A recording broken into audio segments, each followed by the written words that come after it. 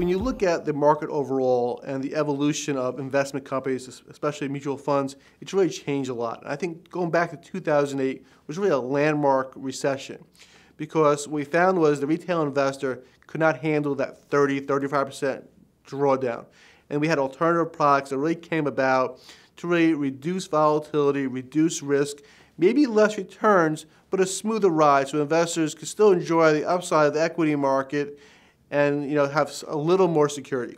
And now here we are in 2013, and really for most people, they have in their allocations, the bonds are the safe portion of their portfolio.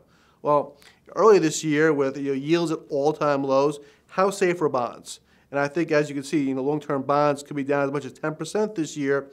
There's a need to have a greater allocation, have a substitute for bonds in your allocation. So these alternative products, whether it be long, short fixed income, whether it be using options to reduce risk, in other ways is lowering risk to make it a safe part of your portfolio as a substitute, at least partially, for fixed income products. And we're seeing a lot of those funds coming out right now. 3, 4, 5 years ago, they were all relatively new, and there was a really big first to market, and so it was hard to really judge them. But some of these products have been out 3 to 5 years, so you can actually see a performance track record. And some of these advisors are really good at educating the marketplace. So we have clients that have alternative university and really just do a lot of education about their strategy, about the products, and that's what advisors really need to do. They need to look at the strategies themselves, if possible, look at longer-term track records, maybe not even the fund itself, but products they've managed like that.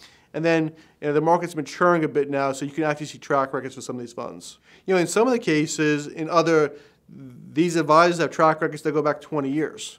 So you can really see a long-term trend. They've always existed, but they were always hedge funds or LPs or CTAs and numerous other names that they've been called. So these products have always been out there, but they were more for the qualified investor. But now that they're coming out in the retail mutual funds, they're really coming out for the retail investor also. In a perfect world, if equities have the best performance, if you held equities for 30 years, that's probably the best strategy. But for most people, they don't have a 30-year time horizon, or they cannot suffer the volatility of equity markets. So what these products really do is that they reduce volatility, enhance performance. We're basically smoothing over short-term periods. So it may actually reduce performance over the long run, but it just may make the experience much better.